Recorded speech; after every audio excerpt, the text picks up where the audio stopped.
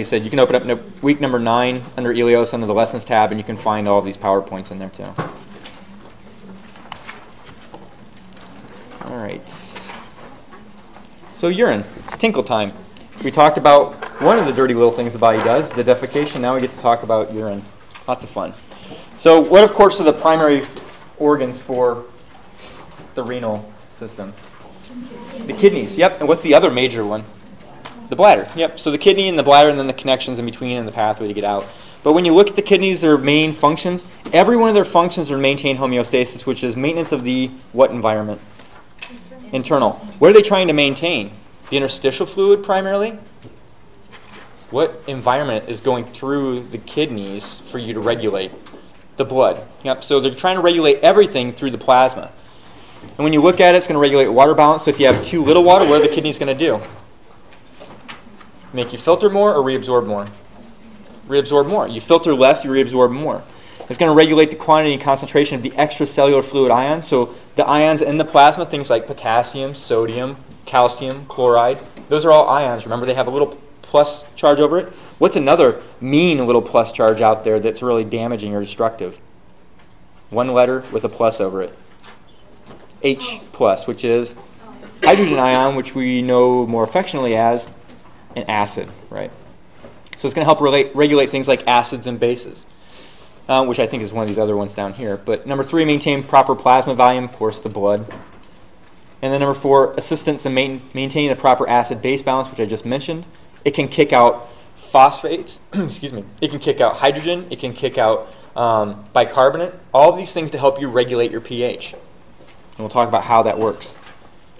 Number 5, maintain proper osmolarity. What's that talking about? Osmolarity. Water to solute concentrations.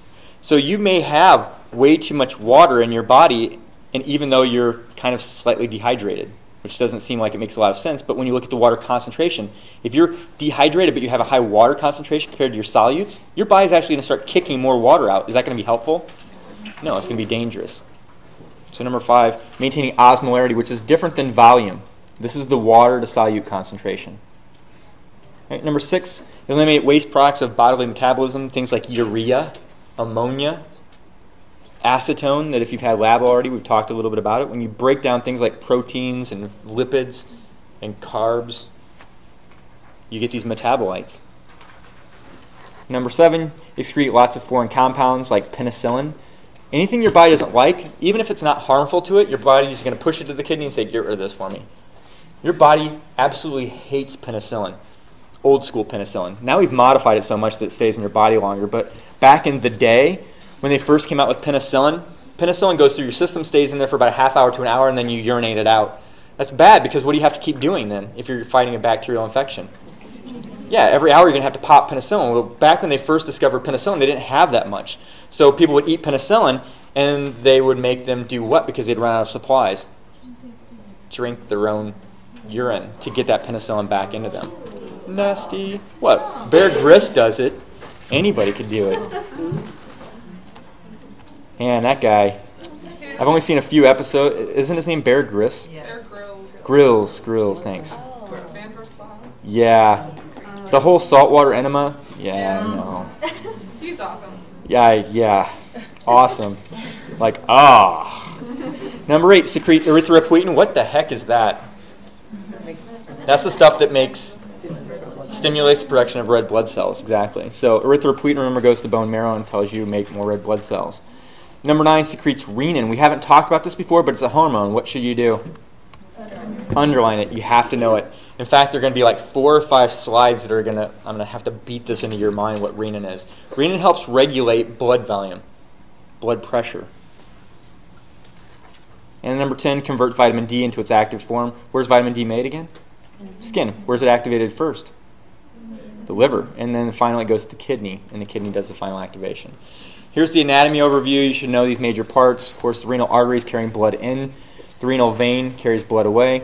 And then the kidney, the major parts, the cortex is going to be where? What's cortex mean? Bark, like bark of a tree, right? So where's it going to be? The outside. So the cortex is on the outside layer. The medulla is going to be down towards the middle. Right? And then the renal pelvis is where everything kind of happens, and we'll go through these pictures. So when you take the kidney, you can see the right kidney sits a little bit lower than the left. Why does the right one sit lower than the left one? The liver. Yeah, the liver's pushing down on it.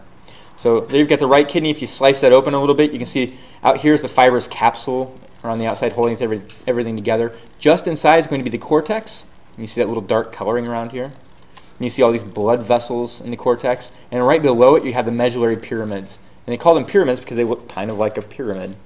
So down here it looks more like a pyramid. Up here it's kind of like an upside-down pyramid. Like the spaceships that brought the pyramids, right? Sorry, I just think that's a gas.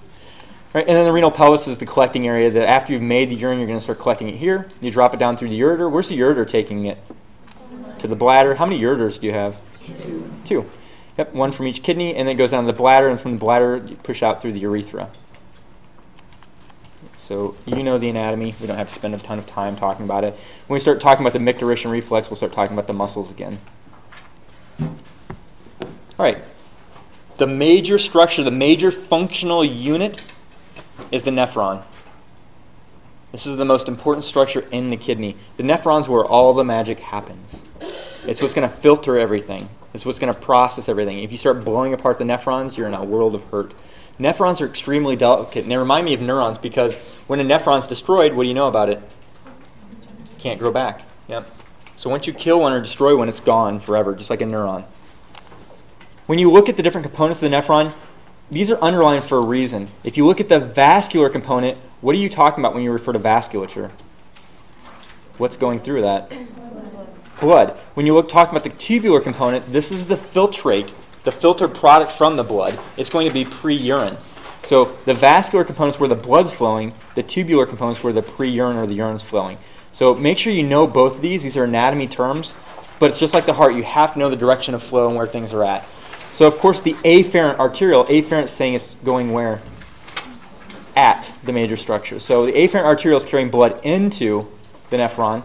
The glomerulus is this little structure that looks like a ball of yarn to me. So the afferent neuron's flowing into that ball of yarn, and that ball of yarn is kind of like a specialized sprinkler system.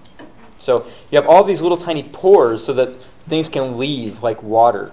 Glucose, believe it or not, can leave there too. Sodium, potassium, chloride, all these little things are filtering the blood. And then after it's filtered, the remaining blood leaves through what kind of an arteriole? If an afferent goes in, an efferent must come out. When you look at these structures too, look at the afferent. It's kind of big. It's like a fire hose. But if you look at it compared to the efferent's a lot smaller. It's like half the size of a fire hose, maybe just a big garden hose. So which one's going to have better flow? The afferent. The afferent's got all this better flow. It's a huge vessel. And of course, why can it have a small vessel leaving? Because what happened in the glomerulus? You filtered. Yeah, you filtered out a lot of that stuff. You lost water, you lost electrolytes, you lost a lot of stuff as you're going through, so you have less substance to leave the glomerulus. So the afferent arteriole is a little bit bigger. Right? And then efferent, and then from the efferent you go to these peritubular capillaries. So if you watch, it starts splitting apart. And the peritubular, peri refers to something being in the perimeter. So what's it telling you? Peritubular means it's around the tubules. Yep. So it's around the tubules. It's this capillary system that's around the tubules. What do you get at capillaries? Capillaries are the site of exchange. So we'll talk about that again. There's a reason that they're not arterioles or arteries or venules or veins, but they're capillaries because you get exchange along this pathway, which is an important concept. Right? And then they all start collecting, and then they're going to go into the renal vein, and then they're going to leave the kidney. So you can see the peritubular capillaries, they're all moving back together. And then these tubules, once I go to the glomerulus remembers that specialized sprinkler system. It's pushing water and electrolytes and sodium, potassium, chloride, glucose, all these little substances out. But what does it not allow? Anything that's a what or bigger? Protein or bigger. It doesn't let proteins slip through. Okay, if you think of it as like a specialized strainer, like it's a combination sprinkler / spaghetti strainer with these little pores in it, the proteins are like the spaghettis. They can't get through the holes. So they slide right along, and then they move on to the next pathway, the efferent. Only things that are smaller than proteins can get through there. Can an amino acid get through? Is it smaller than a protein? Yes. Remember, protein's breakdown product will become an amino acid. It's a small product. So you can lose amino acids. You can lose glucose through here. When you start collecting this filtered product, which we call the filtrate, the first place you collect it at is this thing called the Bowman's capsule. In the Bowman's capsule, it looks like a U here, but it's actually three-dimensionally, it wraps completely around the glomerulus. It's a capsule. It encapsulates the glomerulus. So anything that leaks out of the glomerulus is caught in the Bowman's capsule. So all the waters, all those sugars, amino acids, electrolytes are all caught here. This is the first part. Okay? The next is the closest tubule, which would be a what? Proximal. Remember, this is a one-way flow. It always starts at Bowman's capsule and moves forward. So the first section, the one that's closest to the beginning, is the proximal. And the proximal kind of winds a little bit back and forth here. And then what it does is it starts going down. As it's going down, what do you think down is going to mean? Descending. Yep, so it's going to go down in this descending loop structure. This loop collectively is called the loop of Henle. On this side, you have the descending loop. So descending tubule in the loop. Then you loop around, and as you're going up, it's going to be called the ascending loop. Yep.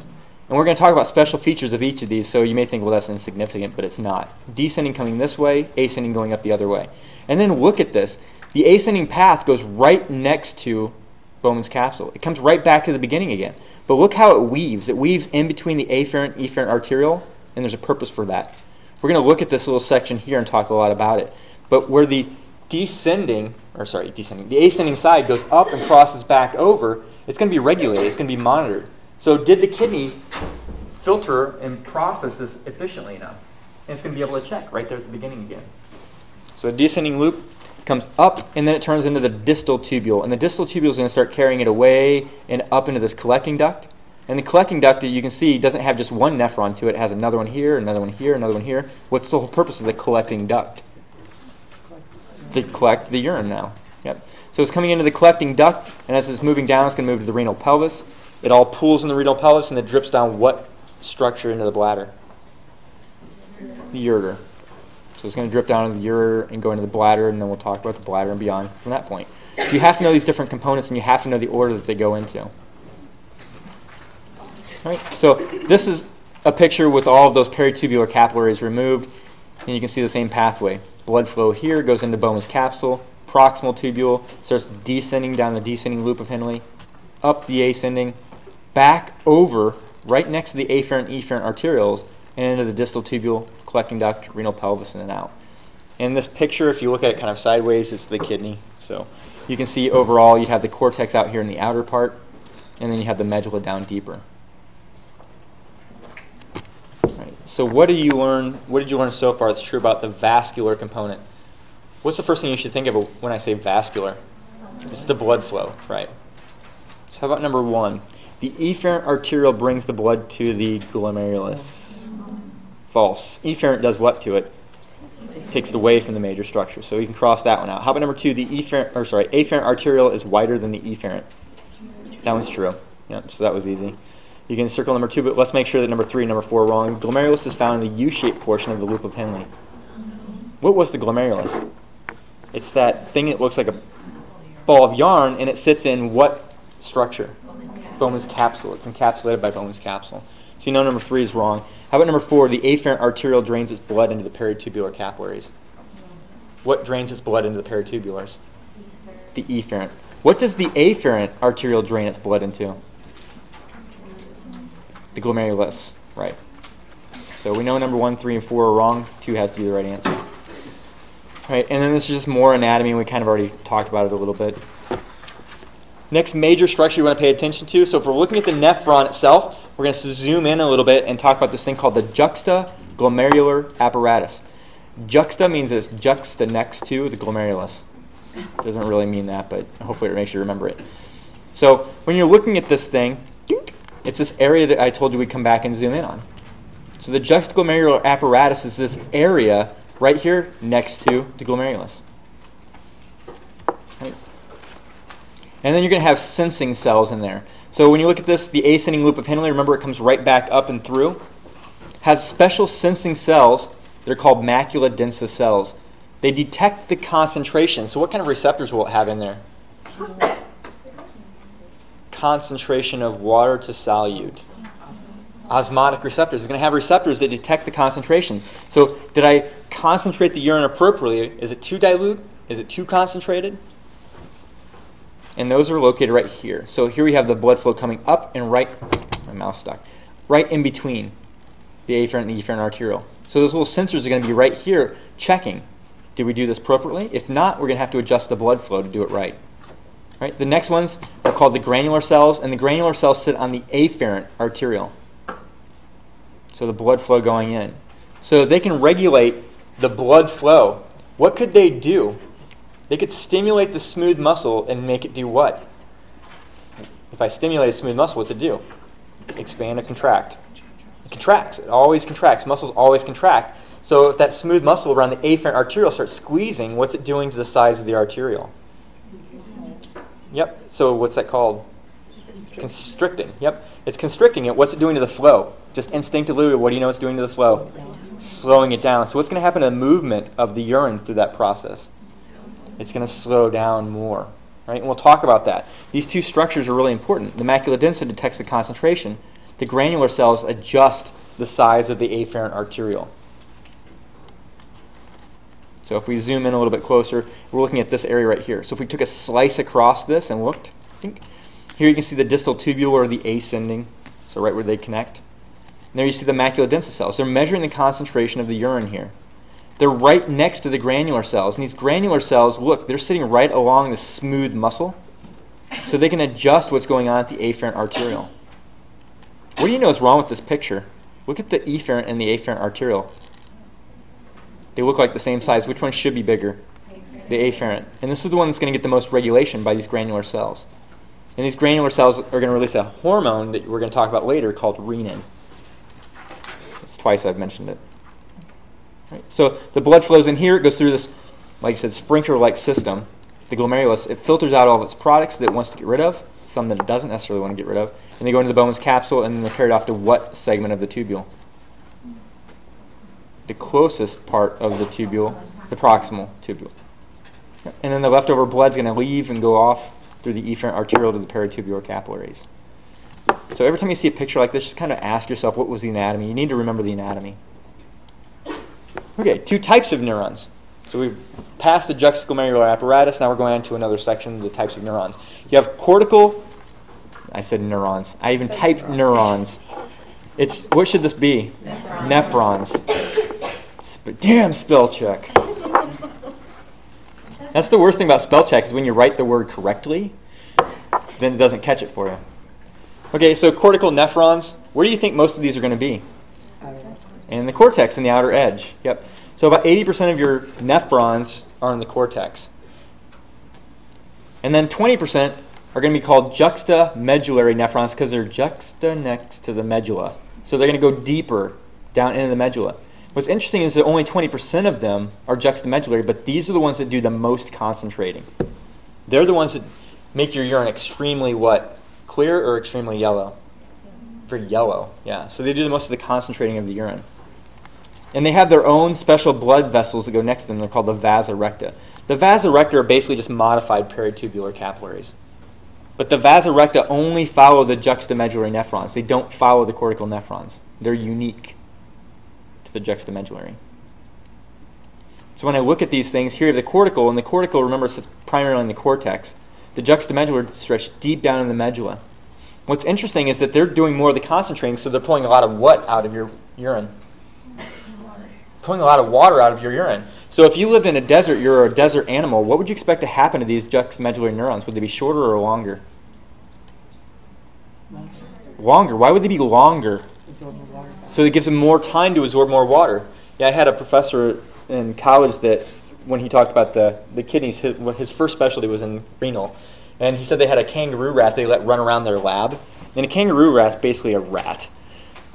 And it lives in the desert. So when it would urinate, they'd find these little like puddles that look like syrup on the floor. These perfectly round little balls or spheres of urine. Instead of being a puddle that spread out all over the place, they were like this condensed little structure that was really like syrup. Why was it like syrup? It was a desert animal, so its urine was extremely concentrated. It was really thick.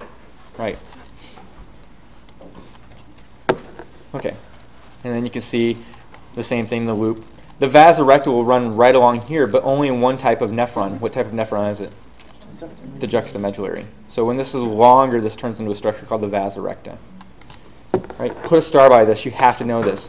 Just like in the GI tract, I said there were 4 primary functions of the GI tract: motility, digestion, secretion, absorption. There are 3 primary functions of the renal system you have to know. And the first one's called glomerular filtration. Where does it happen at? Glomerulus. Yep. And filtration means what's it doing compared to the blood? It's moving things where? Into the blood or out of the blood? It's out of the blood. It's filtering out of the blood. This is non-discriminate. It doesn't care what it moves. There are no transporters to move anything. It's just like a strainer in your kitchen. If you put salt in your spaghetti water and you dump it, anybody do that? Put salt? Anybody put oil in their water too? Okay, I do that. So salt and the oil and the spaghetti absorb some of the oil, but when you dump the water out into the strainer, does the oil stay behind? Nope, it goes right out. Even though it was good oil, it's gone. How about the salt that was in the water? Does it stay behind? It's gone too. That's indiscriminate or non-discriminate filtration. I'm only pulling out the large things. There's no special transporters or anything. So I keep the proteins, and anything bigger than a protein, like whole cells, like red blood cells, white blood cells, those all stay in my blood, but sugar can slide through. Do I want to keep sugar? Do you want to keep sugar in your blood? Yes. Amino acids can slide through. Do you want to keep amino acids? Absolutely, you want to keep amino acids. These things slide through filtration. It's not picky. It accidentally just pushes these little particles through. So what do you know has to happen to those 2 particles somewhere down the road? If you want to keep them in the blood, you have to reabsorb them somewhere, which is next. All right, so tubular reabsorption is bringing things back into the blood. So tubular reabsorption, bringing back into the blood. This is selective because tubular reabsorption is an active process, which means you have to spend what? You have to spend energy getting the stuff back in. Stinking clock. So you have to spend energy getting it back in. Anything your body spends energy on has to be really, really important. So anything you're reabsorbing means that those things are really, really important. So when you reabsorb something like sugar, is it important to your body? Yes. Your whole goal of life is to get sugar. Find sugar or foods that you can turn into sugar and bring them into your body. Most of your energy spent in a day is supposed to be focused on finding food, evolutionarily speaking. So it's finding food and bringing it in. That sugar is really, really important. Same thing with amino acids. You're finding protein and amino acids to build muscle. Do you want to lose amino acids in your urine? Do you want to? No. So the processes of bringing things back into your blood that require energy are for things that are only important. Like when you're reabsorbing sugar or amino acids, they're important. Salt, when you reabsorb it, it requires a pump that requires energy. It's super important. So even though we talk about too much salt in our diet being bad, you have to have salt to this extent. All right, so tubular reabsorption moves it from the tubule into the blood. What's the name of those blood vessels that go around the tubules? The peritubular capillaries. And you know you get exchange there because they're capillaries. Right. Next is tubular secretion. So secretion means what am I doing with it? Am I pulling it into my blood or moving it out?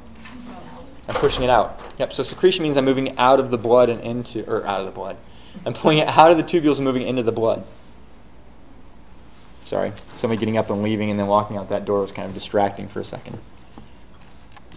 Do I name names? Do I point fingers? I should.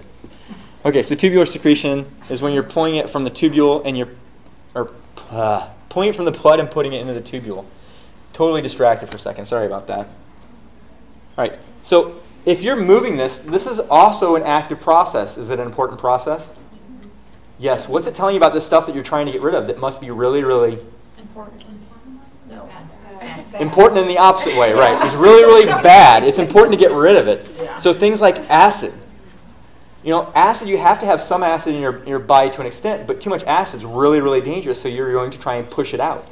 When you secrete something, it's something that's bad for you. You're trying to get rid of it. So let me re-say this again now that I have a clear mind. What? Are you secreting it back into the blood? You're secreting it into the tubule. Yeah, sorry. Into the blood. Yep, I accidentally said the blood. So reabsorption is going into the blood. Secretion is going out of the blood. It's going into the tubule. Bad stuff.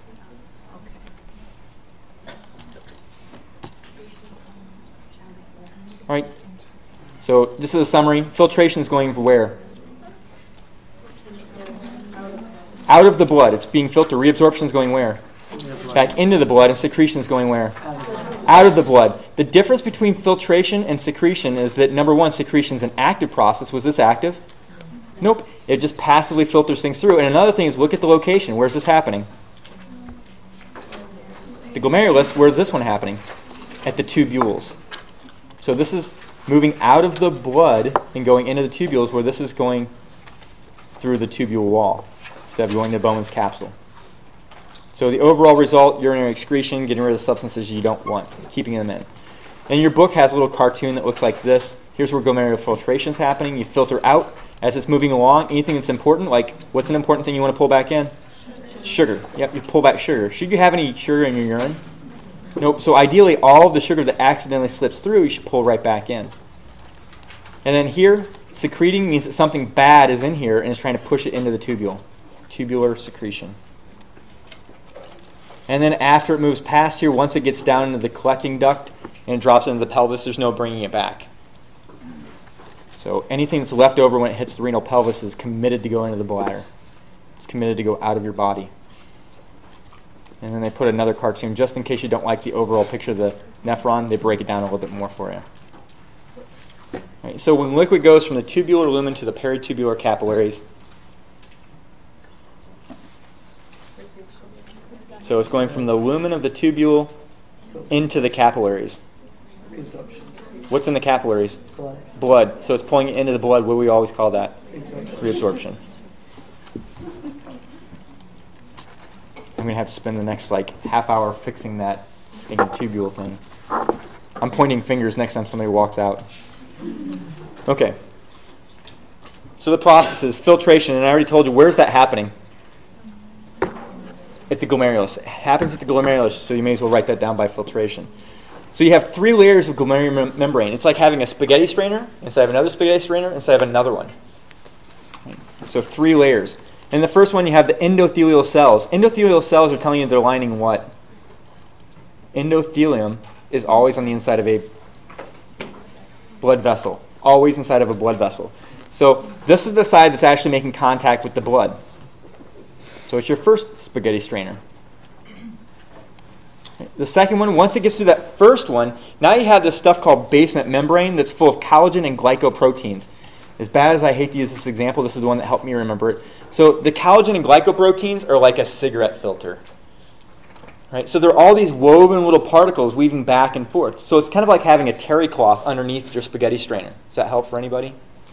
So, for those of you that never cooked, going, what the hell is a terry cloth?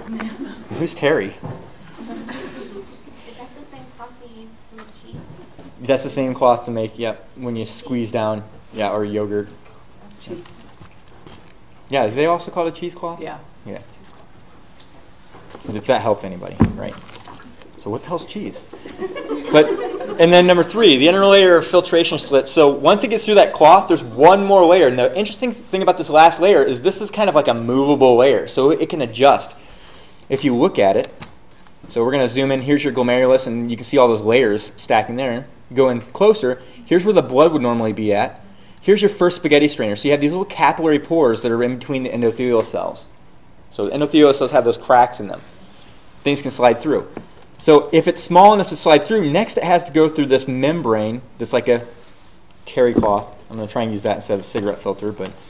So you have this little filtering membrane. What's interesting about this filtering membrane is it has a charge to it. So it's going to repel anything that it doesn't like. So if something's small enough to get through here but it's holding a charge, bink, it can pass it back out if it doesn't like it. And then if something gets through that terry cloth and down below, you have these little foot processes. And these are kind of interesting because you have these cells that are called podocytes. What's a podiatrist do? Works on feet, right? So a podocyte is a cell that's a foot cell. And when you look at these feet cells, they can actually adjust a little bit. So if you want to adjust the flow through there, you can. So 3 layers that this product has to go through. Okay? None of it's for transporters. All of it's passive movement. Slides through the pores in the first one, slides through the filter on the second one, and it has to slide between the podocytes on the third. So you can see that process moving through again. 3 steps. And then finally it's in the lumen of the Bowman's capsule. So now it's considered, what's the name of that F word that I told you? Filtrate, yep. I saw smiles on some people's faces. You need to be careful. The appropriate F word. I didn't even think about it until it came out of my mouth. And people are going... So in order for a substance to be filtered, it has to move through all the following except what? What does it not have to move through? Oh, somebody walked out and I forgot to point fingers. But they're coming back. They left their books. A little different. So in order for a substance to be filtered, it has to pass through all of what except that. Ugh. Still just as flustered. Does it have to pass through filtration slits? Yes. Yep. Does it have to slide through the capillary pores or fenestrations? Yes. Yep. And then the basement membrane, what was that? That was the terry cloth filter thing. Right. So it has to pass through all three of those. Juxtaglomerular apparatus? No. It's not passing through that. It's an area. There she went! There she went! That was actually kind of funny because she ran out. She knew I was going to point the fingers. I did catch the hair bobbing, so I knew it was a female. Okay, so major force responsible for inducing glomerular filtration. I won't make them feel bad when they come back in because at least they're coming back in. But when they leave their books behind, then I know. All right, major force responsible for inducing glomerular filtration. These are the same forces we talked about before. Remember that capillary blood pressure? What's causing capillary blood pressure? Your heart beating, right. So your capillary blood pressure, remember, it's your heart pushing the blood forward. Now we're just specifying, instead of it being at all of your capillaries, now we're specifically saying at the glomerulus. Right. The next one is Bowman's capsules osmotic pressure. So Bowman's capsules, calories are talking about what's in Bowman's capsule. Proteins. Should you have proteins in Bowman's capsule? You shouldn't. You shouldn't have the proteins in Bowman's capsule. So what should this normally be? What pressure? Nothing. Exactly. You only see this when somebody has some kind of disorder. If their nephrons are being damaged, then proteins can seep through. Is that a good thing? No, it's bad news. They're losing proteins out of their blood, which means what's going to chase those proteins? More water, which means you're going to lose more water. Bad news. Can your blood pressure change? Yep, so this can change pretty easily. This shouldn't change very easily. Right, the two major forces responsible for opposing filtration. What's the little magic word that actually means opposing filtration? It's trying to be what compared to the blood? It's trying to be reabsorbed into the blood. So when you can either look at reabsorption, or here we're talking about the term opposing filtration, which you can kind of keep a reabsorption in the back of your mind. So one's blood colloid osmotic pressure. Those are the proteins where? In the blood. What are they trying to do with water? Push it out or keep it in? It's trying to keep it in, exactly. So what's that going to prevent it from doing? It's going to prevent it from being what from the blood? Secreted or filtered, right? It's going to keep it from being filtered from the blood. These are opposing filtration. How about Bowman's capsules hydrostatic pressure? Remember when I talked about hydrostatic pressure before for your general body? It's the skin squeezing and trying to push water back into the blood. So what's it doing? Reabsorbing or filtrating? It's trying to make you reabsorb, which is opposing filtration. Okay. So kidney people just use the word opposing filtration instead of just being simple and saying reabsorption. So this is a force preventing things from going into Bowman's capsule. If Bowman's capsule fills up too fast, it's like a water balloon. Is it going to be easy to push the water in there when it's really full? Nope, because it's pushing back. It's trying to oppose that filtration. All right. So when we break these down and look at them, the one that has the biggest influence on filtering through the glomerulus is the blood capillary pressure, or capillary blood pressure. Because this one can change. You jump on a treadmill, does your blood pressure change? It changes right away, exactly. Okay. As far as the blood colloid osmotic pressure, adding proteins to your blood, does that change right away? Nope, it takes time to do that. Bowman's capsule hydrostatic pressure, it takes time to change that. The only one that has a really fast influence is going to be this capillary blood pressure. You can change that in milliseconds. Right? So what you already know, wide afferent and narrow efferent, you have more flow going in, less flow going out. What would happen if I tried pushing lots and lots of water into a sprinkler, but I had a little tiny hole coming out the other side? What's going to happen to the leakage in that sprinkler? High leakage or just a little dribble? Big fire hose here, garden hose down here. What's going to happen in this filter, or this sprinkler? Lots of filtration, just barely any. Lots. All this pressure coming in, it doesn't want to just sit here. It wants to find some way to get out. A little bit's going to go straight through and into the efferent structure, the garden hose. A lot of it's going to start going sprinkling out all over the place. All right? The fluid pressure exerted by the blood within the glomerular capillaries, this is basically the blood pressure. Okay? It depends on the contraction of the heart. So what happens if your heart contraction goes up? What's going to happen to this blood pressure? It goes up with it. What's going to happen to your filtration rate if your blood pressure increases? It goes faster. You filter more. So it's going to try and filter more and faster. And then the average pressure, you might want to put a little underline underneath that. Remember when we talked about these pressures before? What's the capillary blood pressure? What's the interstitial fluid, hydrostatic pressure, all those things? We're going to calculate a net pressure again. So the first one, the average pressure is 55. What's your average systolic pressure in your arteries? 120. Yeah, so this is a big change. This is a large drop. Why do you think you want it to drop really low as it's going into the kidney and into those nephrons? Because if it's really high, what would happen to the nephron? You'd blow that sucker out, right? It's designed for filtration. It's one cell thick. If you crank up the pressure, then you're going to blow them apart. So is chronic high blood pressure good for your kidney? No, it's really bad for your kidney. Right? And then we already know this because I already said it, but increased blood pressure increases the filtration rate into the Bowman's capsule. So you raise your blood pressure, you raise your filtration rate. It's a hand-in-hand situation. All right, so the Bowman's capsule, colloid osmotic pressure I talked about. Should you have proteins in Bowman's capsule? Nope. So your pressure should be 0.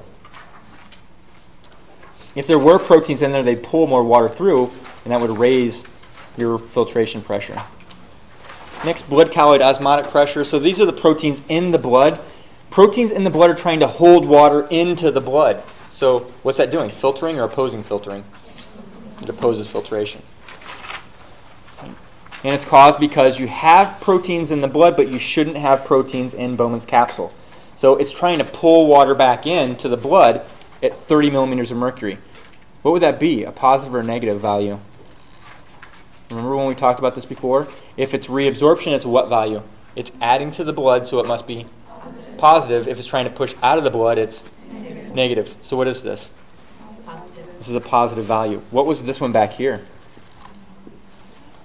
This is trying to push stuff out of the blood. Negative. So we've got a negative 55. Whether you want to put a negative or positive here, you can. If this is 1, let's say this is 1, what would it be? A positive or negative 1? It's trying to pull out of the blood. It would be a negative. Right? And then this is a positive. So we've got negative 55 plus 30 so far at what? Negative 25. Right? And this last one, the Bowman's capsule hydrostatic pressure. This is Bowman's capsule saying, I'm full, and I'm going to push stuff back into the blood. What would that be? Filtering or opposing filter? It's opposing filtration. What did that get? A positive or a negative value? Positive because it's trying to push it where? It's adding it back to the blood. So what we have? Negative 15, and now we have another positive, so what's our total value? So negative 25 plus 15, negative 15. Because it's negative, what process wins? Filtration. Do you want filtration at the kidney? Yes. So you want it to be negative. Right? So when you take your forces favoring, remember those are going to be negatives. The ones opposing filtration are going to be reabsorption, so they're going to be positives. Negative 55 plus 50 or 45 comes out to negative 10. So overall, you have a filtration force in a nice, healthy person. Let's see if you remember how to do this. So the letters are pretty much the same. The only thing that really changed was when we're talking about Bowman's capsule instead of the interstitial fluid. So here's your capillary blood pressure, positive or negative? Negative because it's pushing it out of the blood, right? And then how about Bowman's capsule colloids? They're trying to do what? Push things into the blood or out of the blood? Out. So what's it get? Negatives. So what are we at so far? Negative 30. Negative 30. And then, of course, if those two are negatives, what can you assume about the next two? They're positive. So negative 30 plus 50 is a what? Positive 20. What's happening if it's positive? Reabsorption. So reabsorption is also called opposing filtration, so it has to be either this one or that one. Which one's right? Number 1. what's happening at the kidney? What are the kidneys not doing? They're not filtering. So what's happening to your urine production? If you're not filtering, what's happening to your urine production? It's going down. What's happening to your ability to get rid of toxins? Going down, exactly. What would be happening to your blood volume, though? It's going up because you're retaining lots of water in your blood. So, by the way, what's happening to their blood pressure in this situation? It's going up. To retain the volume, you have to push the blood pressure up. All right. So when we look at this, the glomerular filtration rate is the rate that we filter things through the glomerulus. Right. This GFR, the rate that we filter, is directly related to the net filtration pressure. If your net filtration pressure is positive, what's happening? You're reabsorbing. Are you filtering anything? Nope. So you always need a negative value at the end of that. You're always trying to shoot for a negative value for filtration. If I increase that negative value, what do I do to the filtration rate? So if I make that from negative 10 to negative 50, what do I do to the filtration rate? I increase the filtration rate. I'm filtering faster and faster and faster. And this is an equation that says the GFR is equal to the coefficient, which is a standard number, times the net filtration pressure. So all you have to do is remember, if you had an equation like this, if this is, we'll say this is 1. If this is 2 as a final answer, what's this have to be? 1 times what equals 2? 1 times 2. If I double this and turn it into 4, what happens to the GFR? It also turns into 4. If I turn this into 6, what happens to the GFR? It turns into 6. This number doesn't change. It's consistent. So it's telling you that the higher the filtration pressure, what's going to happen to your filtration rate? The higher the filtration rate. That's what you want to remember, not how to calculate this. It's just a general rule of thumb. Right? Here's the next thing you want to put a star by. Normally about 20% of the blood, the plasma that goes into the glomerulus is filtered. So does that mean that all of the blood's filtered? Nope. So do you have some toxins left behind? Yep, you're going to have some toxins. You're going to have water left behind? Absolutely. That's what flows out. So about 20% of what goes in actually gets filtered. So if I have 5 liters of blood that go into my kidney in 1 minute, how much comes out of the kidney in a minute? Quick math. 4 liters. So how much urine did I make in that time? About 1 liter. Yeah, I made about 1 liter of urine. It's a lot of urine. It's like urinating into a 2-liter bottle of soda, which sounds really offensive now that I say it, but I'm filling it halfway up. So 20% of the plasma that goes through is actually filtered. The rest just flows on by. Right? And that's when the pressure's at 10. What's going to happen to that filtration rate if this doubles and goes to 20? It's going to increase. Yep, it's going to increase the amount of filtration, the filtrate. Right? And then here's the magic numbers. So on average, about 180 liters every day are filtered. 180 liters. How could you visualize that? How many 2-liter bottles of soda would that be? 92-liter bottles of soda in a day. That's how much you filter. Is that how much you urinate out? Not even close. So what's that tell you? Of that 180 liters, what happens to most of these? They get reabsorbed. Exactly. Yeah. So 180 liters a day are filtered. Your glomerular filtration rate is about 125 milliliters for every minute in a man, about 115 in a female. That's a lot of filtering. And then I already said this once before, but here it is again. So change in GFR primarily is because of a change in capillary blood pressure. So if I raise that blood pressure, I have a raise in GFR. The other 3 properties don't change as much.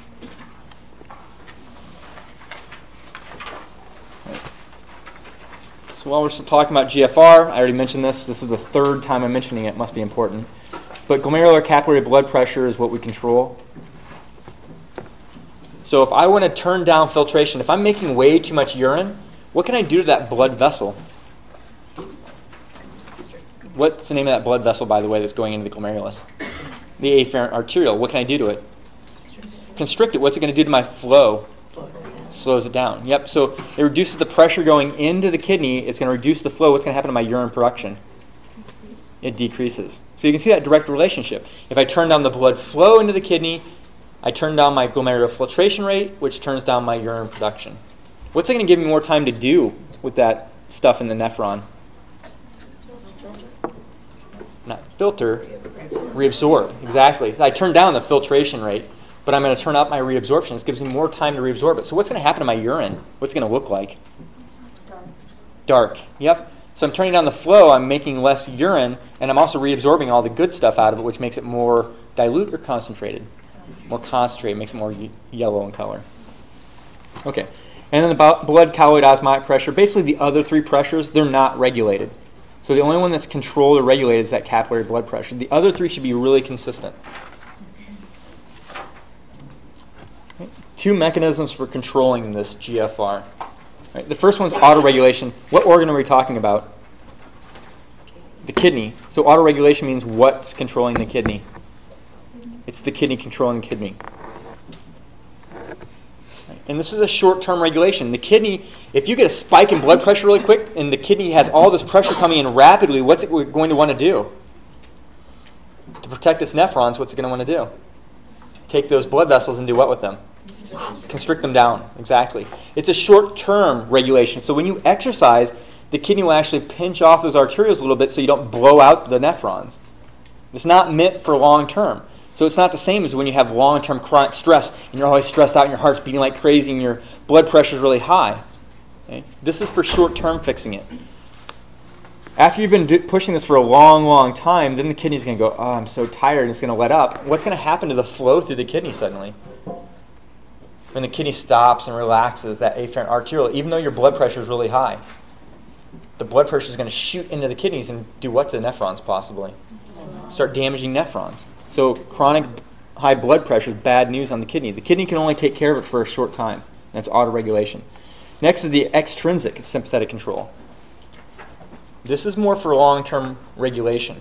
The problem is if you have chronic high blood pressure, what's going on with your sympathetic nervous system? Is it too low or is it too high? Chronic high blood pressure. It's typically too high. Your anxiety is high, it's turning up your sympathetic nervous system, it's causing all these problems. Okay. So for long-term regulation, if this thing's broken, it's going to cause more problems than it's going to control good. But if the kidney can't handle it for very long, then the sympathetic nervous system is another problem. We'll say, it's okay, I'm going to step in and I'm going to control these blood vessels a little bit for you. And what's interesting about the sympathetic nervous system is what's it looking out for? Is it looking out for the well-being of the kidney? It's looking out for the well-being of the brain. Exactly. So what would happen if your blood pressure dropped? What would the sympathetic nervous system do? It would do what to the blood vessels? Constrict them. Why? Why is it trying to constrict your blood vessels in your peripheral system? It's trying to push the blood back to your brain, right? What's it doing to the blood flow to the kidney? Decreasing the blood flow to the kidney. Does the kidney need blood? Yeah, so if it's long-term, it's going to cut off supply to the kidney too. So lots of damage that happens when you have dysregulation of sympathetic nervous system. Right? So that auto-regulation, what's controlling the kidney? The kidney.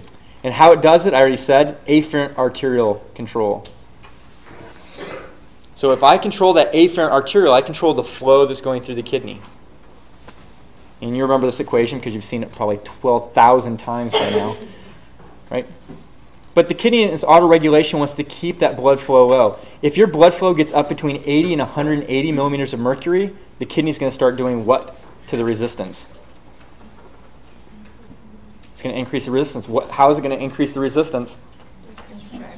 Yep. So if it shrinks the radius, it increases the resistance. What's it going to do to the flow coming through? It's going to decrease the flow. Yep. You already know that pathway. I'm just reminding you. All right. Myogenic is telling you what's controlling it here. Muscle. What kind of muscle in the kidney? Cardiac? Heck no. How about skeletal? How do you know it's not skeletal? Because that would be voluntary. You can't voluntarily do anything in your kidney. Or in the kidney. Remember, you can control urination, but that's later. But myogenic is talking about smooth muscle. Right? If you get a rapid stretch in that smooth muscle, what's it want to do? So if my blood pressure spikes whoop, real quick, what's that smooth muscle want to do? Constrict back down. So it'll help regulate that way. And that's inside the kidneys, autoregulation. Next one, tubuloglomerular feedback mechanism. Ugh, it's a lot of words. That's the tubule controlling the glomerulus. Right?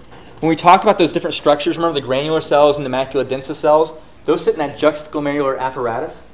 The granular cells release what chemical? Do you remember? Renin. Yep, R-E-N-I-N. The macula densa, we're determining what? Osmotic pressure, the concentration. I don't know why I said pressure. Osmotic concentration.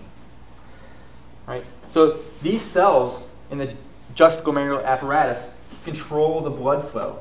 If your concentration is way dilute, it's really thick urine, what do you think it's going to do to those blood vessels? This takes a little bit of thinking. This is the physiology, the trick with physiology.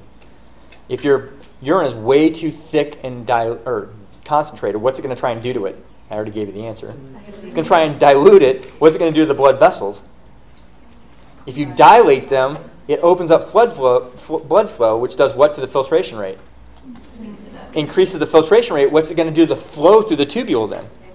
Move it along faster, which means it's going to push more water into it. What's it going to do to the urine? Make it more concentrated or dilute? More dilute. So it fixed the problem. What kind of loop is that, by the way? Negative feedback loop again. Yep.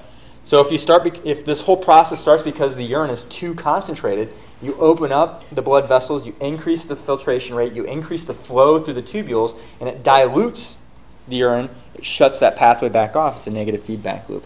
All of these functions are all where? In the kidney. It's all the kidney controlling the kidney. The kidney measuring what's happening with concentrations. The kidney measuring the smooth muscle stretch in the kidney. The kidney telling the arterioles squeeze down or relax. So here's the visual way of imagining this. Here's your afferent and your efferent. Remember, afferent's bigger. What happens if my blood pressure spikes really quick? What's going to happen to my filtration? It's going to increase. So my filtration rate's going to increase. What's going to happen to my urine production? It's going to increase. If this spikes really rapidly, what's the kidney going to think? Whoa, way too much. What's going to tell the afferent arteriole? Constrict. It's going to say squeeze down a little bit. What's going to happen to your pressure in the glomerulus? If you squeeze down the blood vessel, what happens to the pressure in the glomerulus afterwards?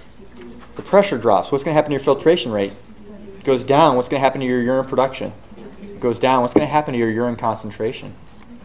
It's going to increase in concentration and get thicker. Always think the steps. What's going to happen at each of the steps? Right? And then this is, I just said it out loud, but you can see a spike in blood pressure is going to drive the increase into the flow. It's going to increase your glomerular filtration rate. It's going to start pushing the blood flow through too much. What's going to happen when I push too much blood flow through? What's the kidney going to think? Slow it down. What's it going to do? It's going to release a vasoactive substance. What's it going to do to that blood vessel? Constrict it. So now I get vasoconstriction at the arteriole, afferent arteriole. What's going to happen to the flow now? It decreases the flow. What's going to happen to my filtration rate?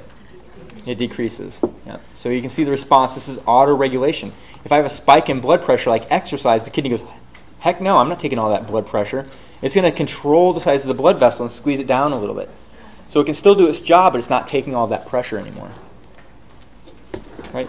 So that was the auto-regulation. Extrinsic is what system? Sympathetic. Yep, so think sympathetic nervous system. It's for long-term regulation. Okay, so the input there is going to the afferent arterioles. What's the name of the chemical the sympathetic nervous system is going to release on the afferent arterioles? Sympathetic is associated with norepinephrine. Yep, so think that fight or flight, the adrenaline response, so it's norepinephrine. So when the plasma volume drops, what's the sympathetic nervous system going to think? It's selfish.